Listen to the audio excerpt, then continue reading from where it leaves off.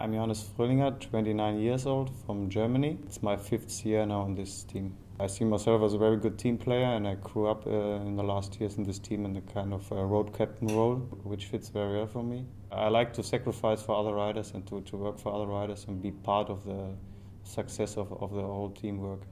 The team spirit, from beginning on, when I came to the team, I was very impressed about the team spirit, how everybody works together and is willing to sacrifice for each other.